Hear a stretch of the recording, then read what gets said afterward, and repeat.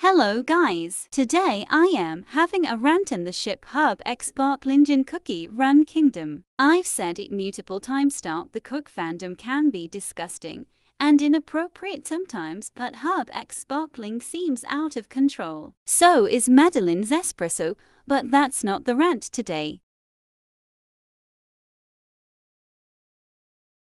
There have been multiplexes with TikTok compilation start have Hub X Sparkling inappropriate. There are thousands of pictures of them in bed which is inappropriate towards kids, and that's what this gamage is mostly for or mostly played by.